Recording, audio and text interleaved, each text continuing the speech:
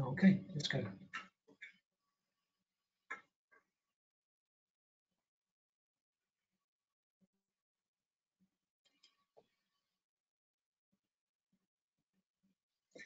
Right, and good afternoon, everybody. This is David Carey, representing IWFM UAE region, talking to you from Dubai. Welcome to individuals who are mostly in the Middle East this afternoon, but quite a few we've seen from the logins spreading the reach now as far as West Africa and the UK. So welcome to what is webinar 4 of the series that we've been producing. Today's will be running as the normal procedure we've had previously for approximately 1 hour, maybe just a bit shorter. And the topic today is fundamentally wrapped around sustainability. So what we're going to do is just to run through on the normal protocols that we've had. So the first thing I'll be introducing you to is the rest of the team. There's Sarah Momtaz, who's going to be our moderator for today, and 3 panelists drawn from a great selection we've had of people who have volunteered and been volunteered to support us on this series, and they're all from the UAE region. The sponsors we have for today are including Adib, Quality, BFM, Tafawut and Mace, who are the 5 current sponsors for IWFM in the Middle East.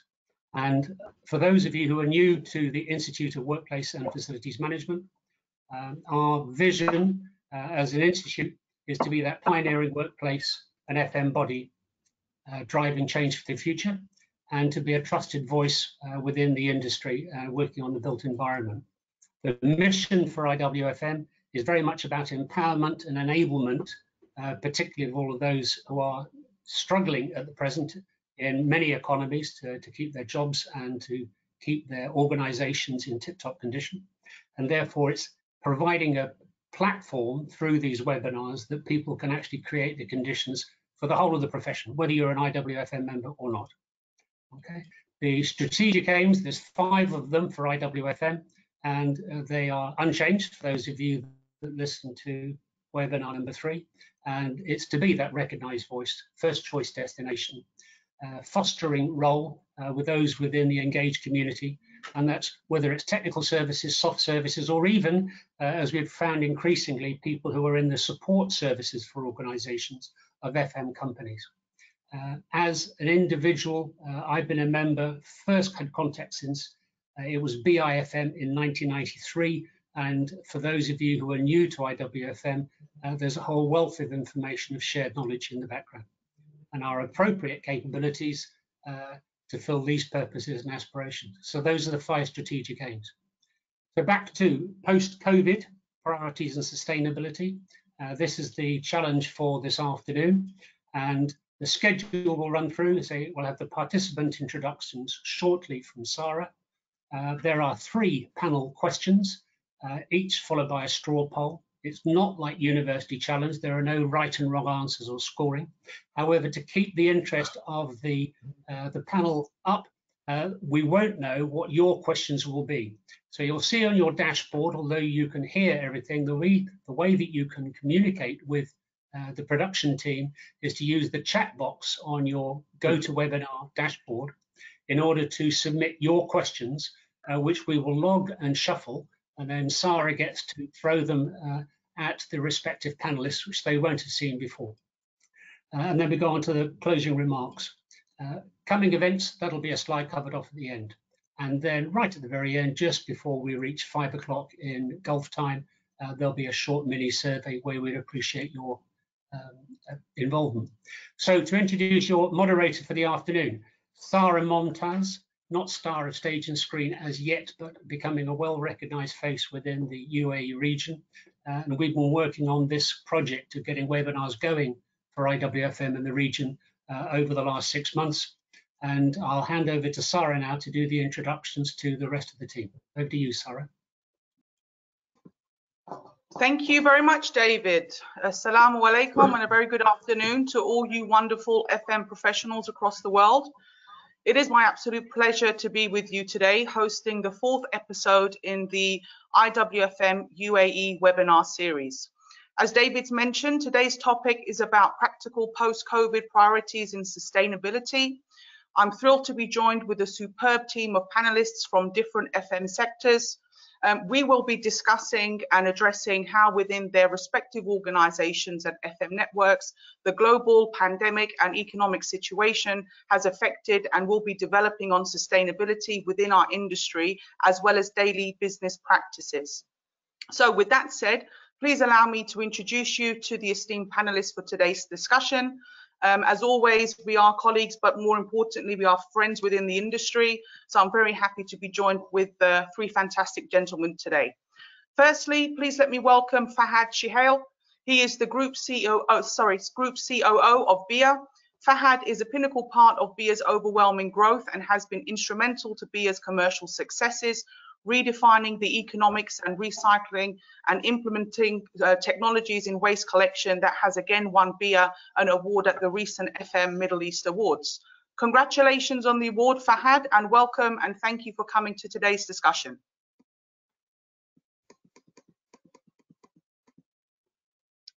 Moving on. Unfortunately, our scheduled speaker for today, Mohammed Al Sharaf, is unable to join us due to unforeseen circumstances. We wish him the very, very best, and I'm sure he'll catch up with the events in this recorded session. However, I am very pleased to welcome Andrew Law, who is the Technical Services Director at Tafawuk FM, which is part of the Altizam Group. Andrew is a specialist in strategic technical services development, and he has had senior executive positions in the UK and also in the Middle East. A warm welcome, Andrew, and thanks for being with us today and stepping in on Mohammed's behalf. Thank you very much. Thanks for IWFM for the invitation to be a panelist. Mohammed's doing well. He would have liked to have been here, but he's advised that it's not possible, so I'm a deputy on his behalf. Great, thank you. Please send him our best wishes. Thank you, Andrew. Lastly, I'm delighted to introduce another FM Middle East Award winner as our third panelist for today, Tariq Nizamuddin, who is the Senior Executive Director for Ijada's Commercial Division. Tariq, as you all know, is a veteran in the industry with over 23 years experience in global corporations in both the public and private sectors. Tariq, congratulations on the numerous wins at the recent awards and a very warm welcome to today's discussion. Good afternoon, ladies and gentlemen. Thank you, Sarah. Thank you, David, and thank you, IWFM, for giving me this opportunity and looking forward for a fruitful discussion. Great, that's great. Thank you, Tariq. So before we start, I'd like to remind the attendees, as David's just mentioned, this is a very interactive session, so please do get involved. As always, we'll be having a Q&A session at the end. So if you do wish to present a question to our panelists, please feel free to do so, stating your name and whereabouts in the world you're tuning in from.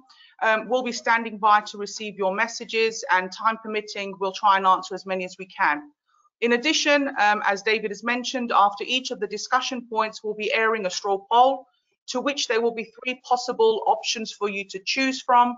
Just select the answer that is best suited to you. Please bear in mind the poll is completely anonymous. Your details are not captured, so please feel free to participate and make your voice heard. Ultimately, these webinar sessions are designed for you, the audience, so your input, feedback and suggestions are very much welcomed and appreciated. And finally, before we get into the first discussion point, just a quick reminder that today's session will be recorded and will be released on the IWFM website in due course. So all the formalities are out the way, so let's get started. The first discussion point is a pretty controversial one, because I think sustainability has a different definition to quite a few people and organizations. So the first point really is, what does the term sustainability mean to you and your organization, and has that changed since COVID-19? I'd like to start with Fahad, please. Yes, please. Thank you very much for giving me the term. As you know, I'm working in waste management industry, and in this region, and this in our region, it's very important to have the sustainability. So we work with the communities in UAE to promote environmental responsible behavior. This is done through residential recycling education and awareness campaign for schools and residents.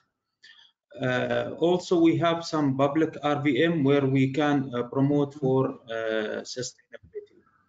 In addition to that, we reached more than 250,000 students and more than 600 teachers across all UAE, learning and educating them about the importance of sustainability. So this whole initiative we are doing in BIA take us to very important question that we have been in this industry, and we are trying to promote and the sustainability and environment friendly behavior. So during COVID-19, we have been very active as we are a key partner of UAE National Disinfection Program.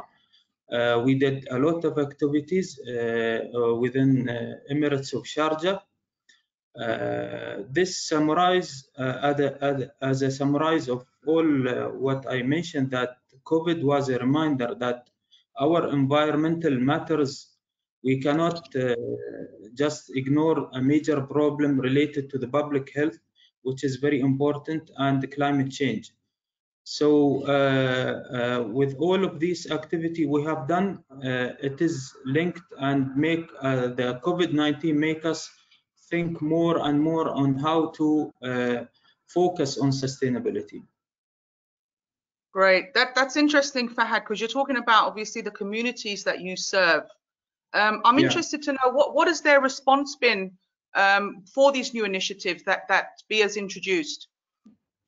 Yeah, we have a great response since we are working directly with the communities. We have very great response, which lead to have even more recycling material, even the activities within the school.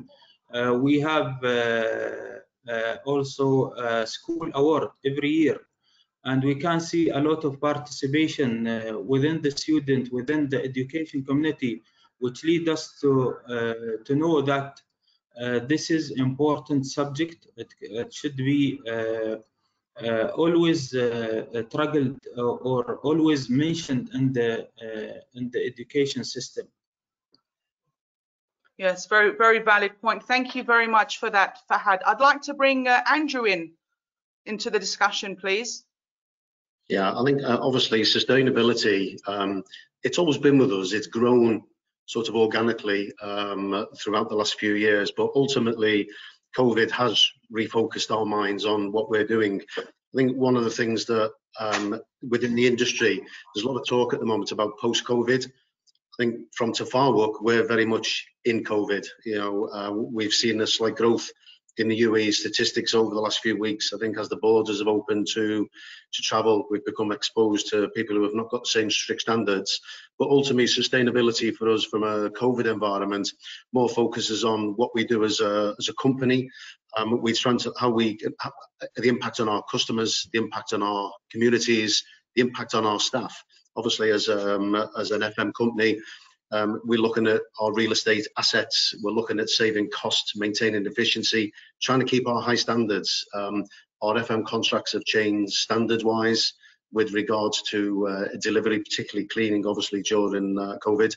But we're still introducing our initiatives for reducing energy, reducing the use of potable water, recycling initiatives. We don't do anything near Fahad's organisation, but obviously because of the large communities, I'm based on Reem Island here in our office. We look after City of Lights and Marina Square. There's significant quantities of waste that we're managing on behalf of the client.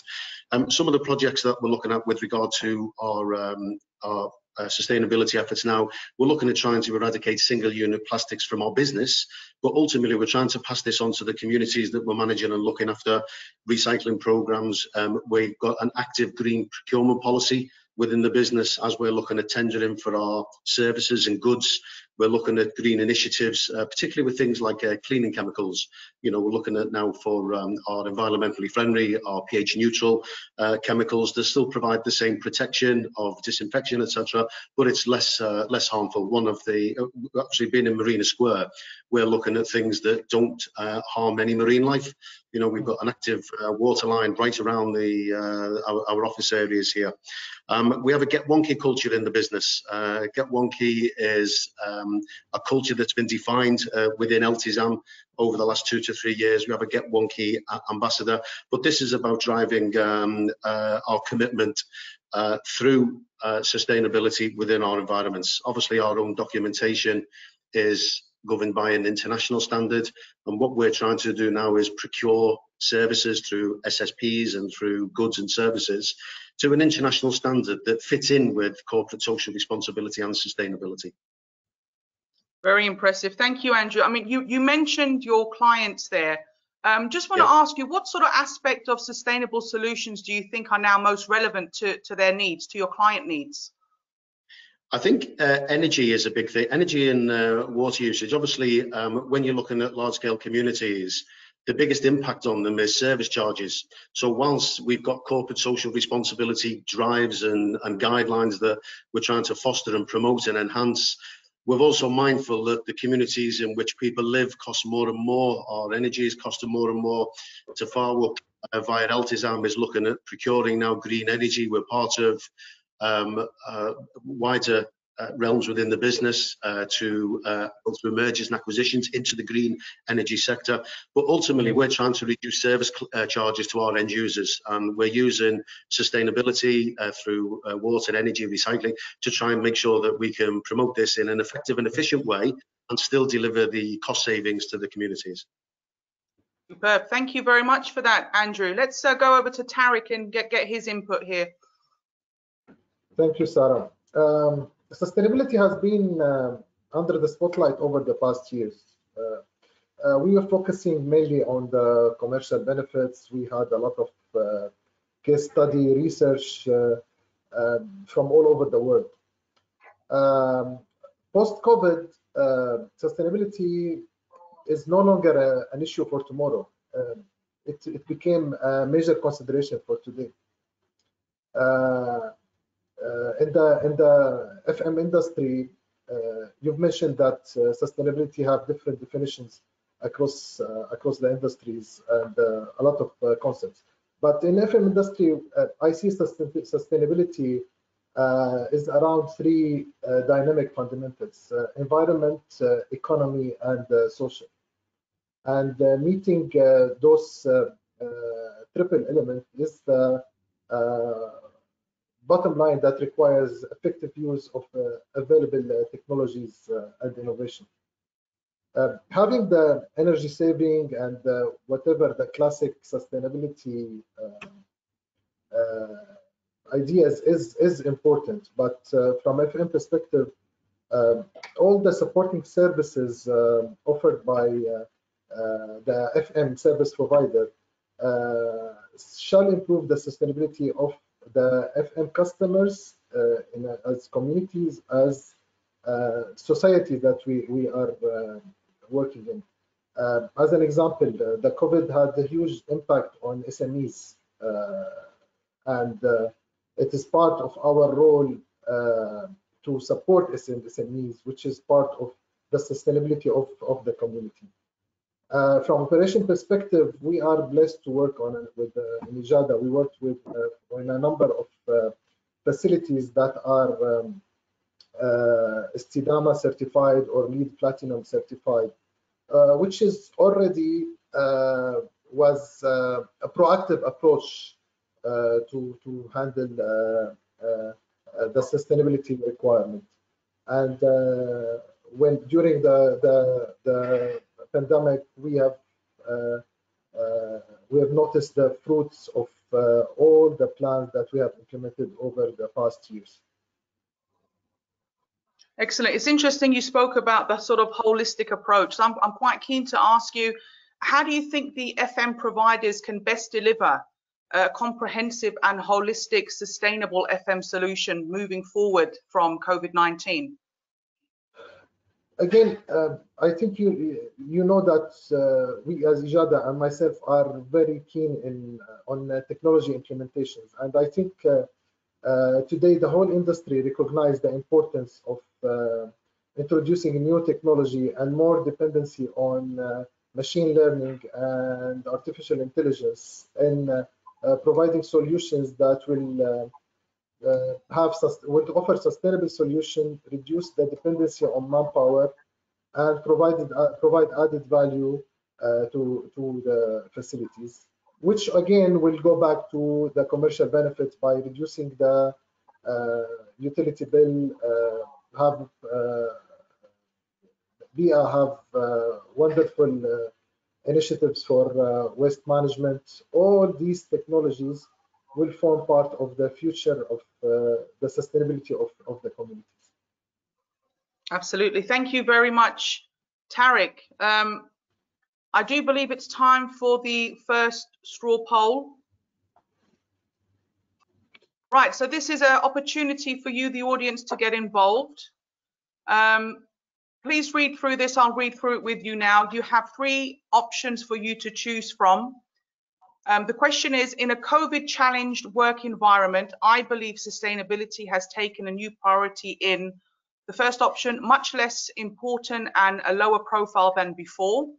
Option 2, very much the same as previously, no real change. And the last option is, it's now achieved much higher exposure and importance. So to the attendees, you're answering this on your own behalf. It's a personal response, and please choose the option that best suits you. We'll give you around about another 30 seconds or so. We'd like everyone to get involved because it's very interesting to get the results of these polls. And actually, there's so many studies that go behind them, guys. I don't want you to think it's just part of our webinar. We actually take the data and we really read into it. And you know, one of the things that we do is actually come up with subsequent topics for webinars. So we really appreciate your involvement here. I think we're okay for time. It's been around about 30 seconds to a minute. Can we have a look at the results? We actually published the results live. Wow, okay, so I suspected the third option to be the highest one. So there you go, it says it for itself. We've got number 3, 58%, and the first one, 26%, and people that are kind of in between, very much the same, no real change at 16%. Thank you guys for taking part in that. Interesting. Okay, so what we'll do then is go on to the next discussion point, if we can.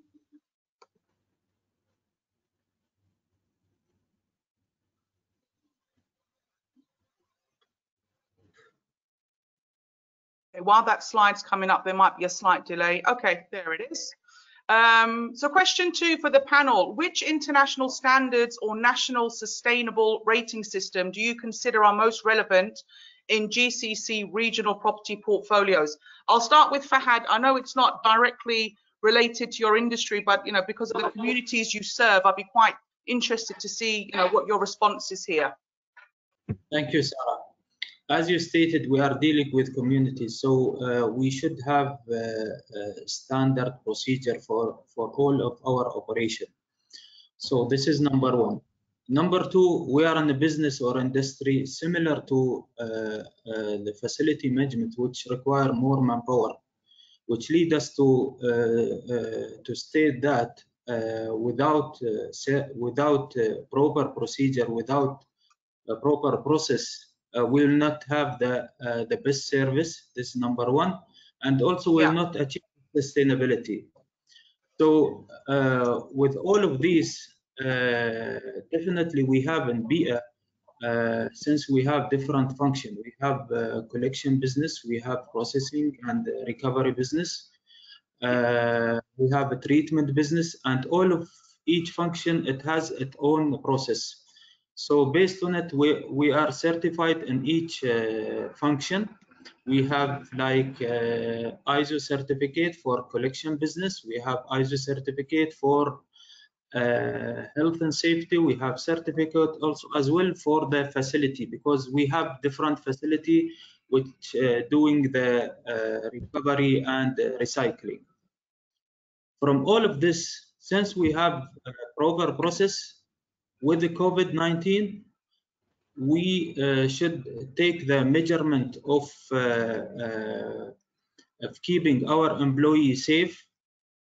It raise the bar to the higher level. Why? Because they are dealing direct, and they are our asset. Yes, we have some equipment, but without those manpower, we cannot survive after COVID-19. So we had taken very high measurement to save our employee, our laborers in the labor camp within their working hour. And we updated our standard in international system, in our standard in to get better process in a process which is related to the each function. So this is in general what we have done so far. Very interesting. I mean, you mentioned international standards. I'm interested to know, coming from a waste management industry, do you think that international standards and best practices are now even more significant in your industry as we're going into this sort of so-called new normal? And if so, which particular standards are the ones that you are adhering to? See, usually we are following all the ISO certificate, which is related to the function. In addition to that, also we are part of waste management chartered based in UK. All our staff, they are certified with this industry.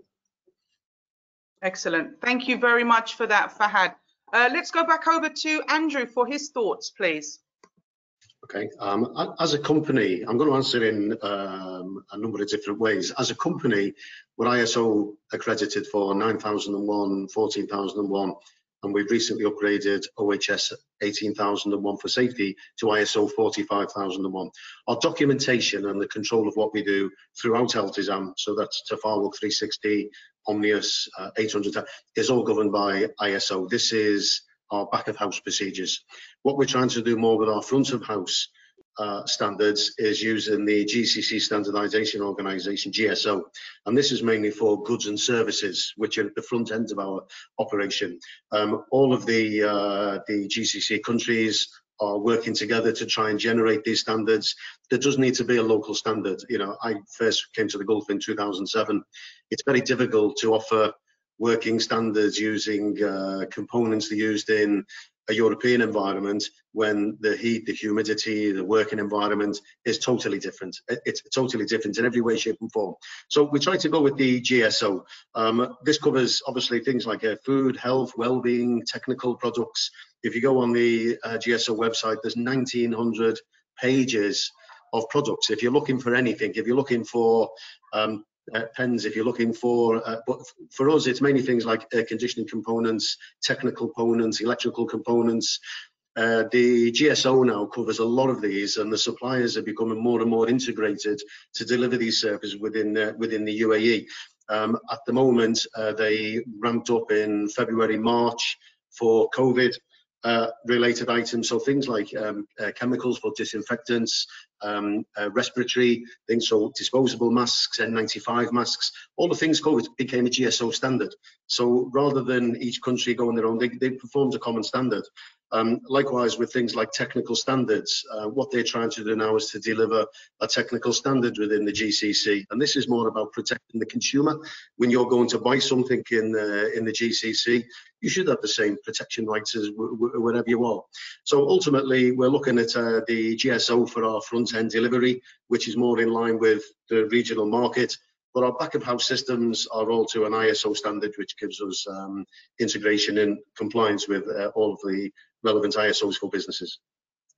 It's very interesting that you mentioned a local standard, because that's actually one of the things that I wanted to touch upon, because you spoke about the climate, the asset type, you know, the age of the assets here. So you think it's viable causes to actually have a specific standard for the GCC?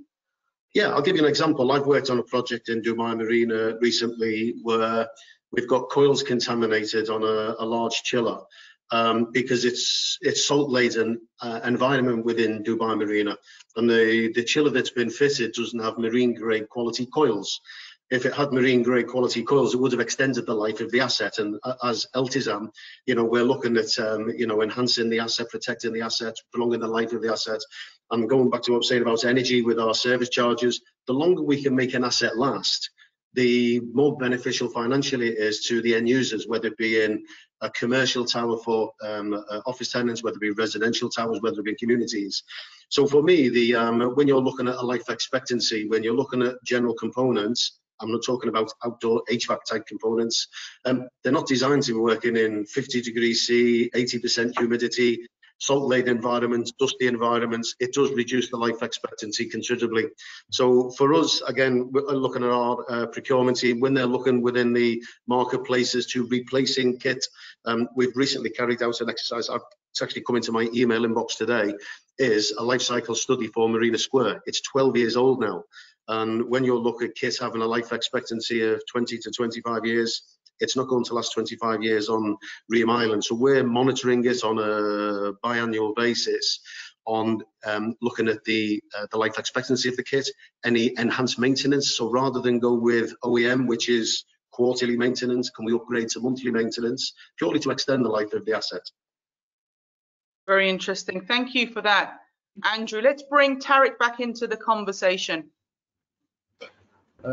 Thanks, Sarah. I totally agree with Andrew. You cannot have the importance of having a local standard is crucial for sustainability and for any industry. It is having the right standard or the right best practice is the $1 million question.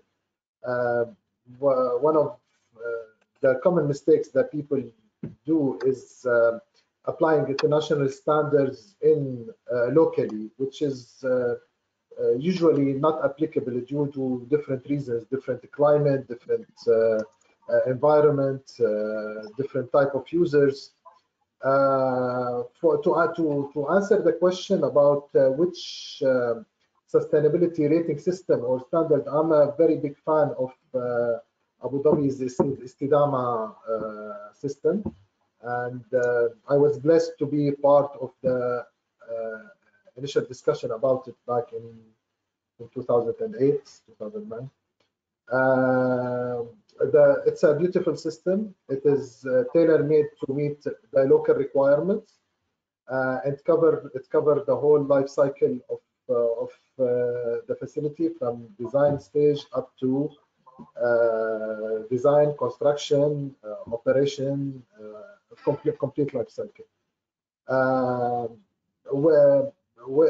Whether this is applicable to other GCC countries, yes, it is. It could be applied for most of them, but not all of them. Of course, it will require tailoring according to the specific site that you are operating in. Great, thanks, Tariq. I just wanted to get your perspective in terms of, you know, your staff and training and implementation of sustainable best practices. Has that changed for your workforce as we're moving away from COVID? Of course, the COVID, when the COVID started and the effect of the climate change, we have started to educate the team across the organization and enable all levels and roles to be able to reach into the sustainability toolbox to strengthen their operation, to achieve a broad sustainability competency through the organization. Any organization, you need to bridge the gap, and this should be across the board, from the bottom to the top. Absolutely, absolutely. It's a very good point. Thank you for that, Tariq. I think we're ready to go into our next straw poll question. So again, another opportunity for all the listeners in and the attendees to get involved. Tariq's already spoken a little bit about Estidama.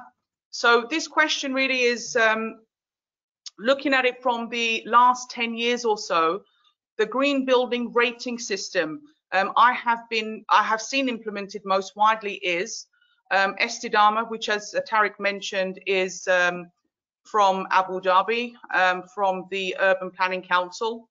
We have LEED, as you all know, Leadership in Energy and Environment Design, which is a US-based standard or rating system from the Green Building Council.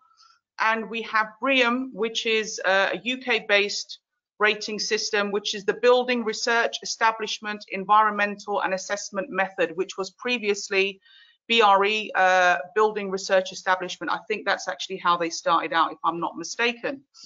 So again, to the attendees, you're going to be answering this from a personal perspective. In the last 10 years, the green building rating system I have seen implemented most widely is one of the three: Estidama, LEED, or BREEAM.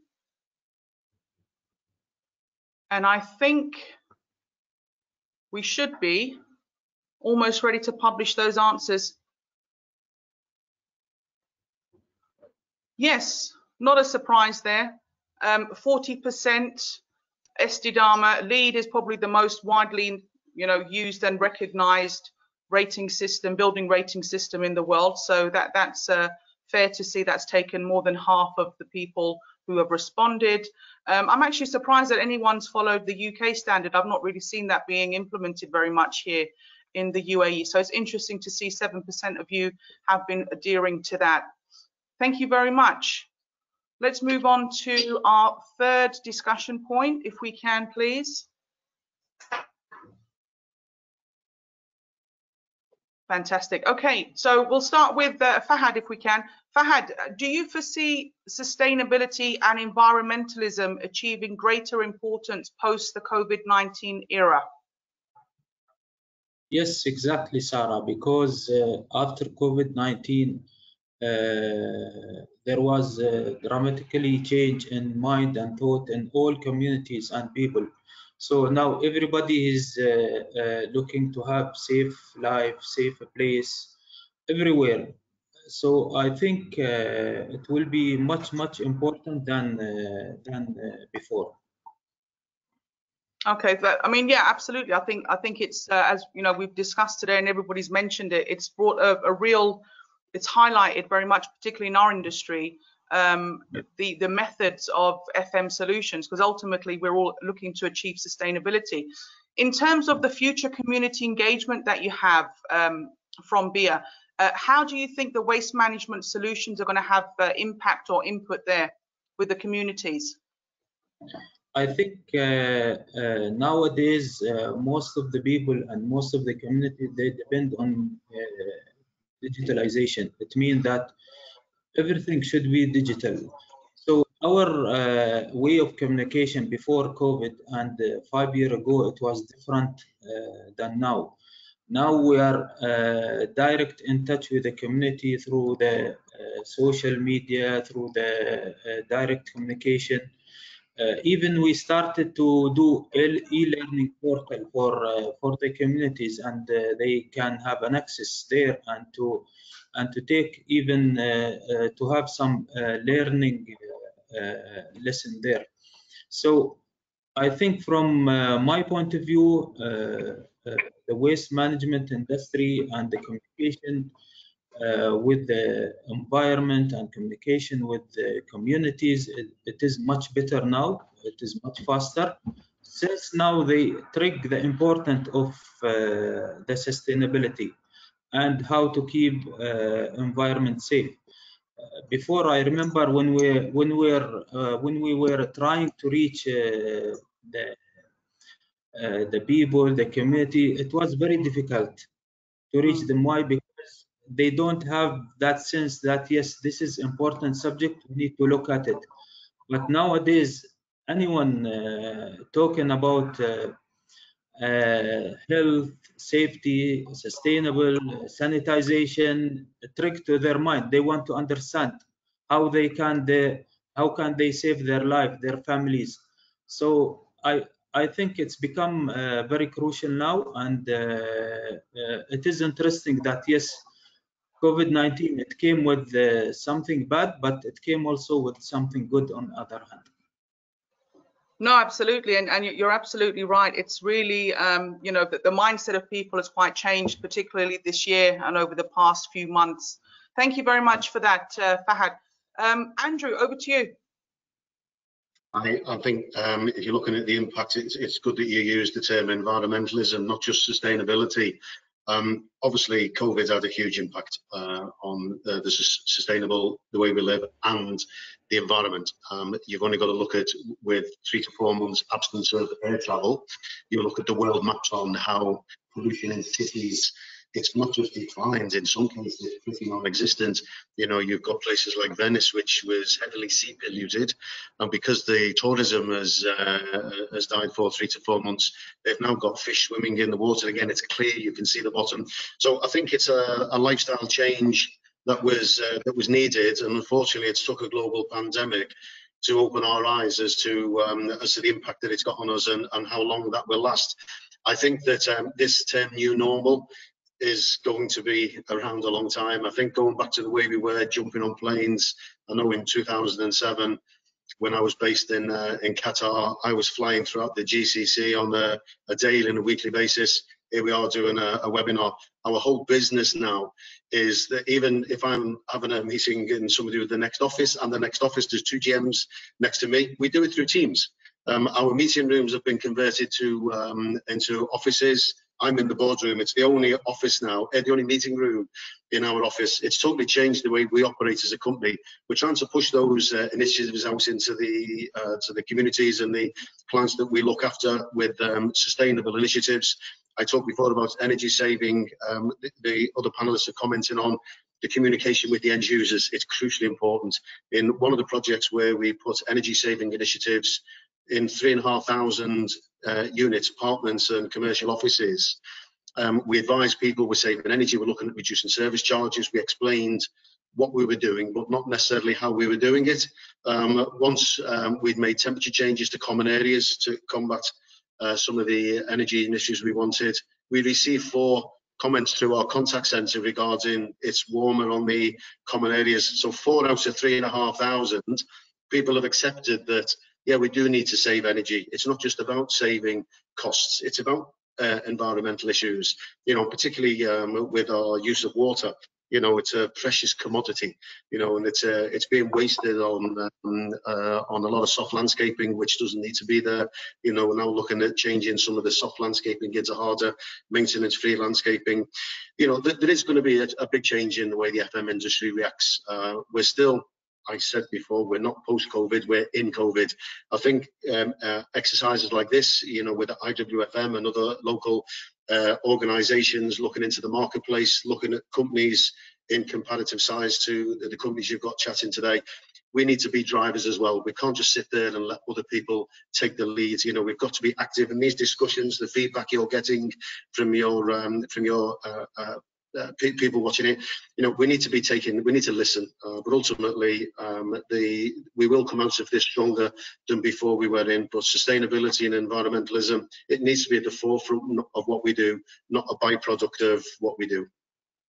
Oh, absolutely. And you know, Andrew, I'm glad you mentioned that, because this is the reason why we do this. You know, it is for the industry, it is for the FM professionals out there, not just in the UAE but across the world, and we're here to exchange ideas and knowledge and, you know, try and move forward together in the most positive form.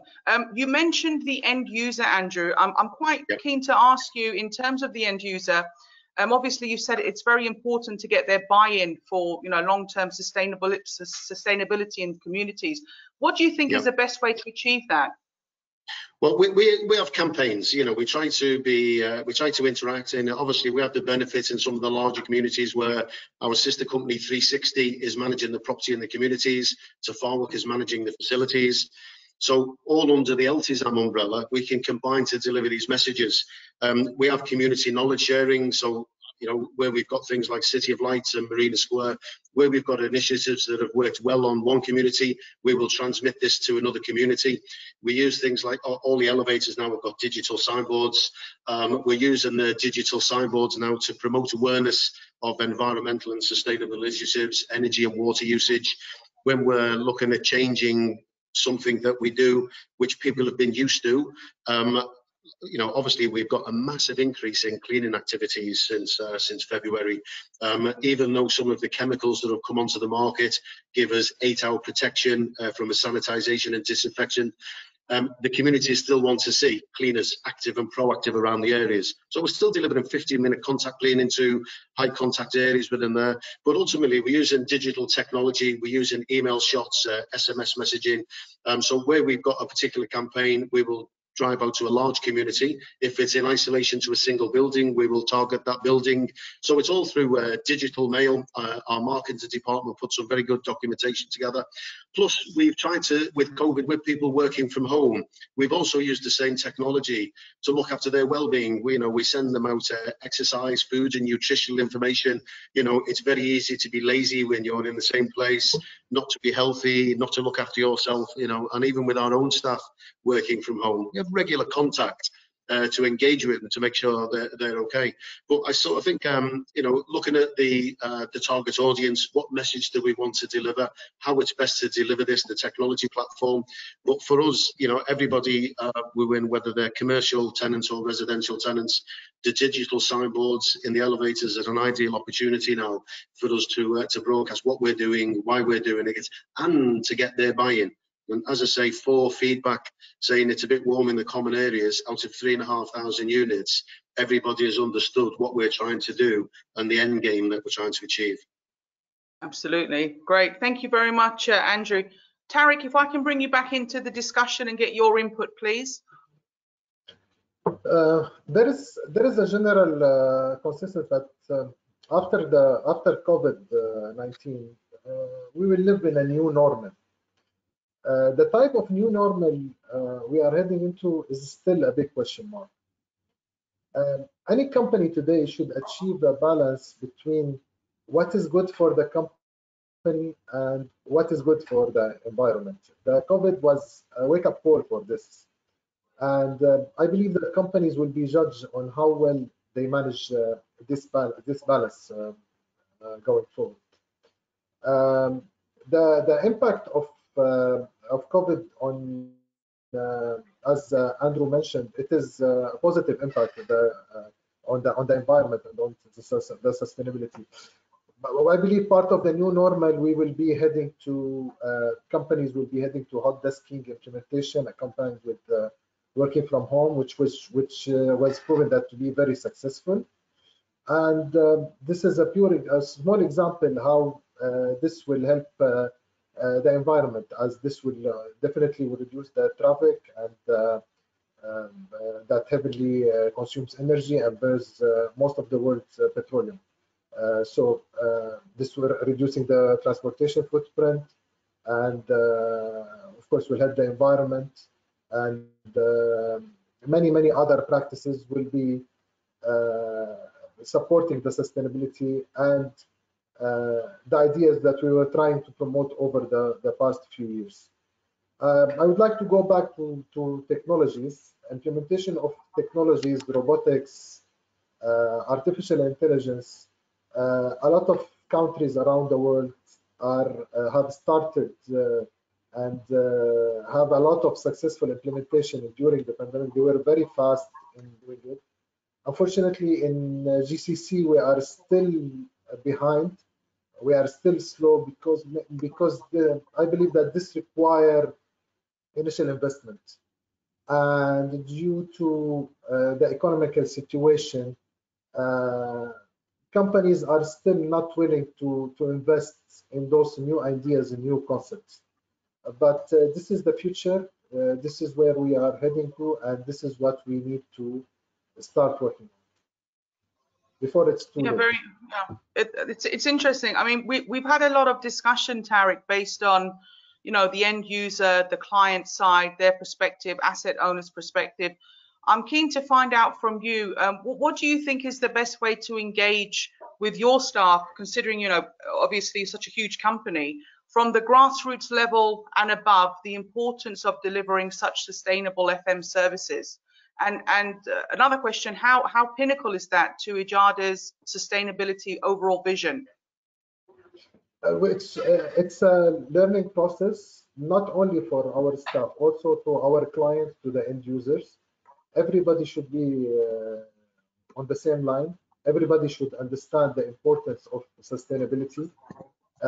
Everybody should understand that we need to invest, and we need not only invest in money, I mean invest in time, money, and accepting new ideas, and in order to achieve the goals that everybody is looking for.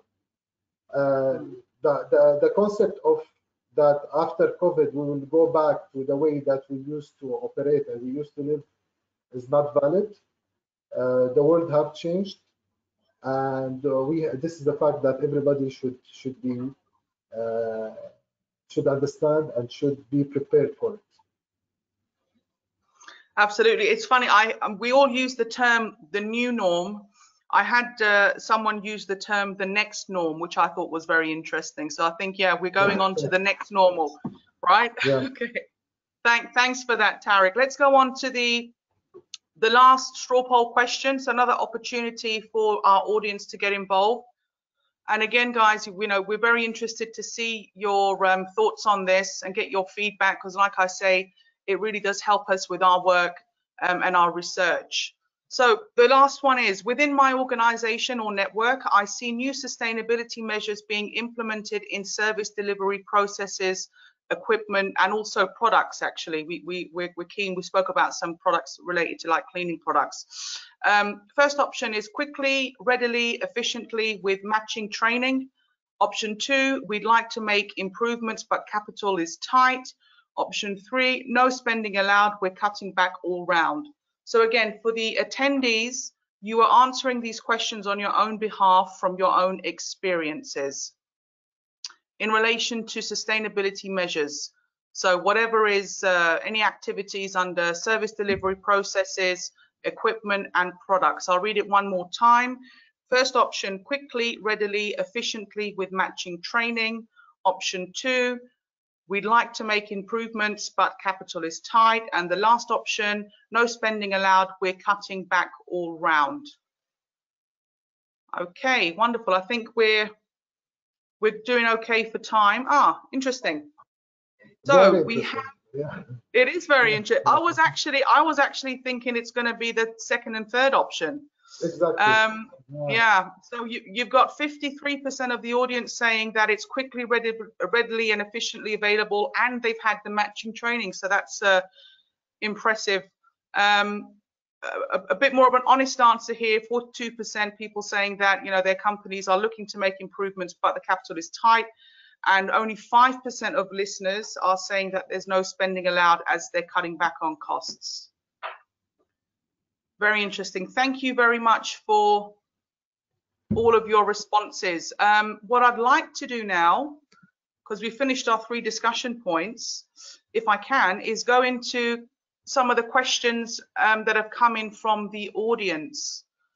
So I've got a few here. I know David's been sieving through these questions as well. We've had a question here from Yusuf. He's asking, his question is, people's behavior towards sustainability plays an important factor in the UAE.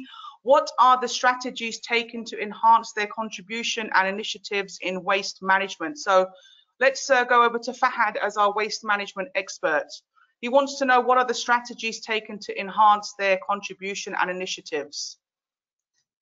I think the government of UAE and the Ministry of Climate Change, they are working closely with all municipalities across United Arab Emirates to achieve that goal. They initiate a lot of initiatives, and also with the partnership with the private sector. So if we say in Abu Dhabi, there is Tadweer, which is involved in waste management collection, who is in charge for all Abu Dhabi Emirates. They are working closely with their private sector waste collectors to implement the country strategy. So it is visible and you can see it even in Dubai. In Dubai, you can see a lot of places where you can do recycling there. Also through the messages, through the social media.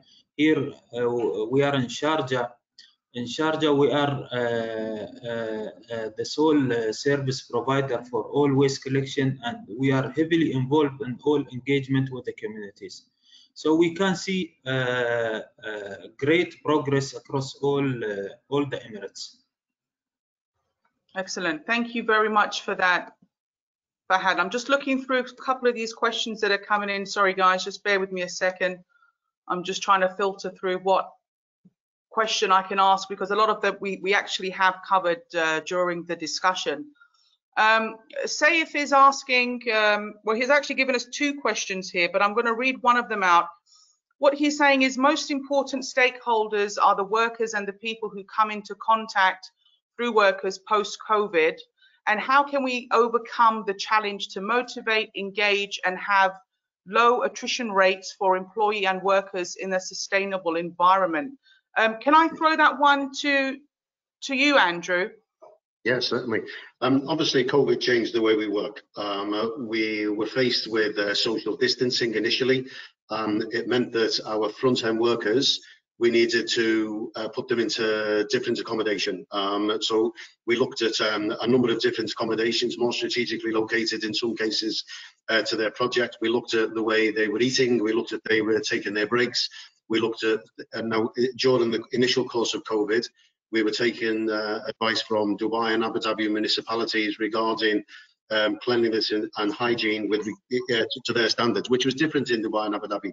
But what we were doing there was we were engaging with the front-end workers. We were giving them daily briefings, certainly when things change with regard to cleansing activities. We started, you were saying about engagement, we started a Heroes campaign. And originally we had a monthly hero per project. And this is people who have gone above and beyond the call of duty. And eventually the Heroes campaign gathered momentum. We now have 5 per month. We have a weekly hero now, plus a monthly hero. But with regard to some of the problems we faced, transportation, we were down to 30% capacity on buses, moving our front-end workers to their projects, so we had to increase our transportation. Our shift timings had to change, and again, we kept our staff fully up to date as to what we were doing, why we were doing it. You know, it's not us or the clients that's demanding this, it's the regulations that we were into. Unfortunately, we did have COVID positive staff. These were taken in isolation. We looked after them with regard to their own. We supported them with our HR team, making sure that they understood why they were in isolation. In a lot of cases, we had no symptoms. They were asymptomatic. They were COVID positive. In some cases, we did have people who had breathing and temperature, but they were taken to medical facilities. So we tried our best we engage with them fully. We looked at what is going to impact them. So obviously things like their sleeping accommodation, their transportation, their food. We made sure that everybody knew at all stages what we were doing, why we were doing it. With regard to the support network that did this, our HR team did a fantastic job throughout the course of this.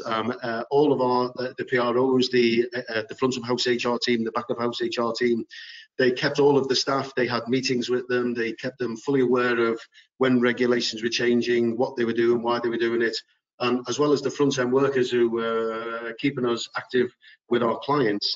The HR team needs a real pat on the back. You know, these are largely people don't see them. They know what happens. They know visas appear. They know flight tickets appear once a year. But really, all of the HR team went above and beyond to make sure our front-end workers were fully protected, fully informed, fully trained as the regulations changed throughout the COVID. That's wonderful. That's excellent to hear. Thank you for that, Andrew. We've got a few questions, guys. We've actually answered a lot of them in the discussion, but there's one question I'd like to put forward to Tariq, and it's again from Yusuf. He wants to know, UAE standards could be developed if sustainability is integrated into FM contracts, and that should be integrated into GCC reporting initiatives to forecast data and best practices in the GCC. Would you agree with that, Tariq? Definitely. I mentioned this in my when I talked about Istidama. The environment of the GCC is very similar, but what I said is that you don't have to copy and paste exactly the same standards and apply it in every single city or community. The standard is there to have it and go and amend it according to the requirement of the community, the end users. Each community is unique.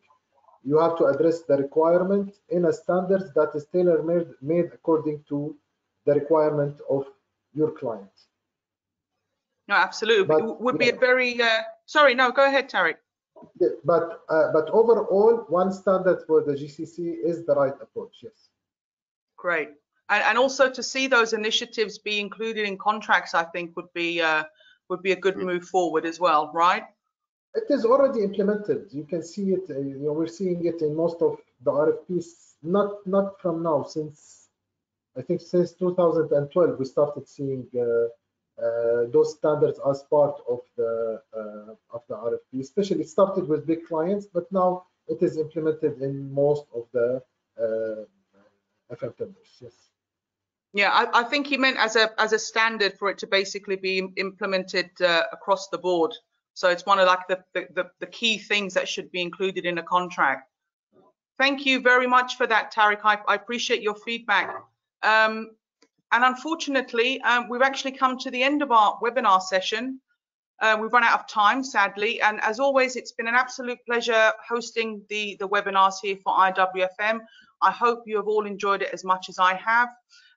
Please be sure to join us for the next webinar series happening in September. David will be providing some upcoming dates for your diary shortly. Just before he does, I'd like to sincerely thank all the attendees and participants around the world for tuning in today and taking part in the straw polls and the questions and answer session. Of course, a huge thank you to our brilliant panelists for sharing their expertise and their knowledge on such an important and significant subject considering these current times. Big thank you to the support team in the UK and also in the UAE, which of course without these guys, these events would not be possible. And lastly, I'd like to thank all of our sponsors and use this opportunity to thank them. Adib FM, Quality Refrigeration and Air Conditioning, BFM, Mace, Tafawuk, which is an Eltisam company. And on behalf of IWFM, extend our sincere thanks to you all. It's now sadly time for me to sign off, so I bid you all a farewell until the next time. It's goodbye from me, and I'm going to be handing over to David to wrap things up. Lovely, thank you very much indeed, Sarah. Virtual hand clapping going all around from all the participants. Just for your diaries, whilst we've got your attention, please, guys and girls, 21st to the 25th of September is the next event coming up. IWFM, not mimicking the Democratic or the Republican parties, is going for a virtual conference in September. So the dates have changed and it has been spread out a bit further, but it's the 21st to the 25th. So the next webinar we're probably going to have, yet to be confirmed, number 5 will be on the 29th of September, so that it'll be the week after the conference. Then on the 12th of October, the IWFM Impact Awards, and long look, possibly the 20th of October, we'll look at doing number 6. Okay, those are the links. Following up as you sign off from this, please do complete the questionnaire because your feedback is important. Anything that you wish to send by email to IWFM or into the organisers, particularly the panelists, I'd like to get your feedback. If you enjoyed it, if you want any ideas of the format, we've always tweaked something, at least one thing every time to respond to that, and particularly for the next topics. Procurement is probably going to be the one that gets it next time. I guess everybody's getting challenges with that. And there we go. Would you suggest a panelist or topic? If you're listening and you want to stitch up your boss, by all means, send the email in. It's a good time to go. But thanks again to all 3 panelists. Special thanks to Sarah, and thank you to you as the participants for joining in today. Much appreciated. Go safe, stay safe. Bye-bye. Well, thank you. Thank you. Bye. Thank Thank you. you.